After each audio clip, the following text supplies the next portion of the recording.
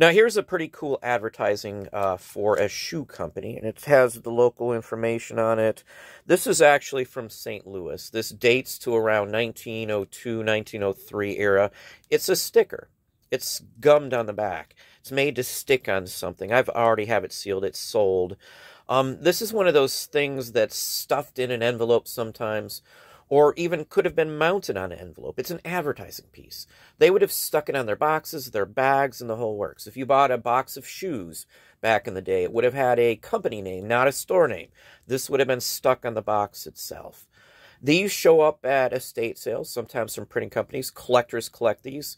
I bought this one quite some time ago from a shoe store that went out of business here. Now, most of the items I bought weren't paper, but the paper all did extremely well. It's all profit, too, at this point. Almost 20 bucks plus shipping.